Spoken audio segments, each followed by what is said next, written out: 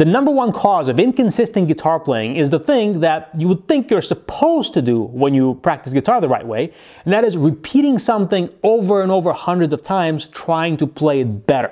Here's what I mean. Let's say I'm playing this A minor arpeggio. I'm gonna sit here for 15 minutes. My first 70, 80 to 100 repetitions, I'm going to focus on the right things in the right way. Let's say I know what to look for in my picking hand and what to look for in my fretting hand to play the arpeggio correctly. But then what happens? If you're human, you're probably gonna start to get distracted. And that's when your problem really begins. Because your brain goes on autopilot, and whatever bad habits you may have been trying to avoid, you're gonna slip right into those.